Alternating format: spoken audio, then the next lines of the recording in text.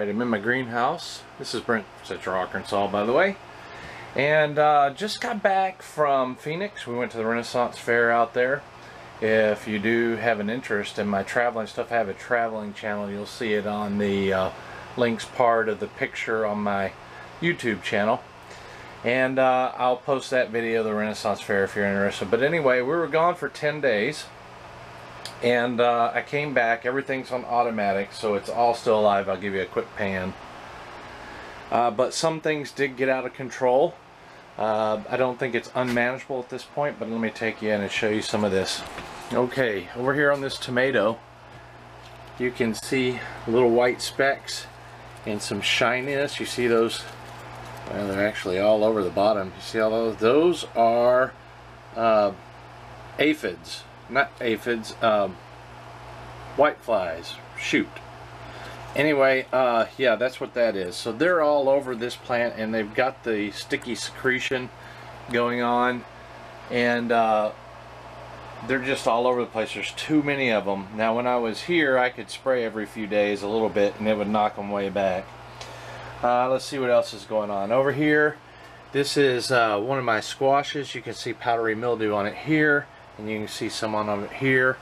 We've got more situations with aphids over here going on. Not aphids, I keep saying aphids, whiteflies. See them going on over there.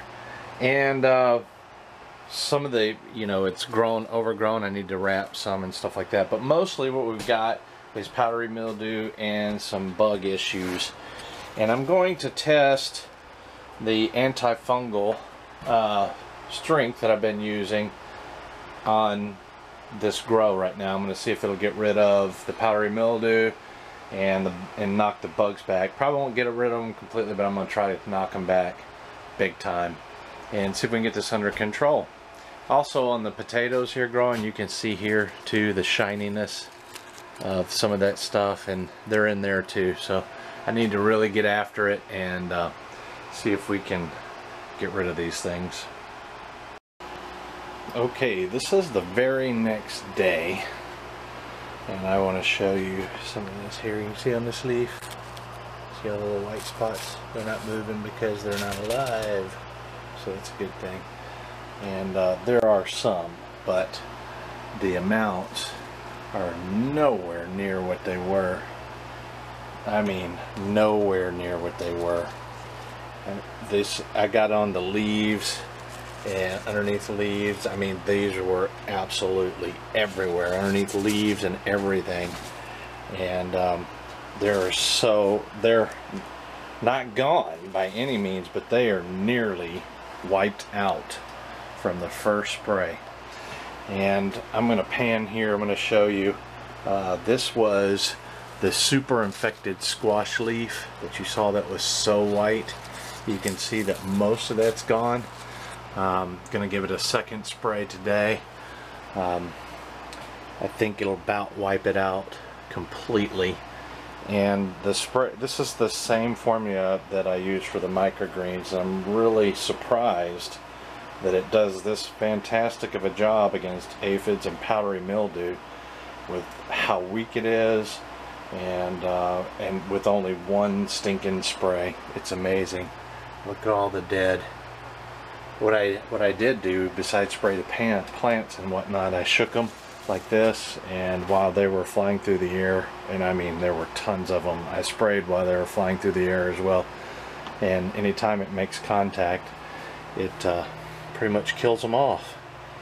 I don't know what part of the spray does what, but I can tell you this stuff works fantastic. This is that seed squash you've seen, Madison's Choice, and I'm trying to get it just to survive so it can mature the seed in this squash. But this, don't confuse this with powdery mildew. The LED lights are doing something to the leaves on this plant, and you can see even the stems are really kind of a ghostly color. And you know, it's probably not ideal to grow squash in such a way. I don't know that it hurts it, but it's just doing some kind of a weird thing to it. But it did have some powdery mildew on it in different areas, and I mean, it's about gone. You can see dead whiteflies all over the plants. So I'm going to hit them again, but I think there's enough evidence here to say that when I came back, I had powdery mildew issues, pretty good bit of powdery mildew issues. I had whiteflies out the yin yang, and this stuff absolutely knocked it back big time after one spray, and I'm really pleased with that. I'm going to hit it again today, and then, you know, just kind of hit it as it comes up, because I know it'll take care of it. This is Brent, you guys. We will see you later. Just a little update on what I found pretty amazing with the antifungal spray.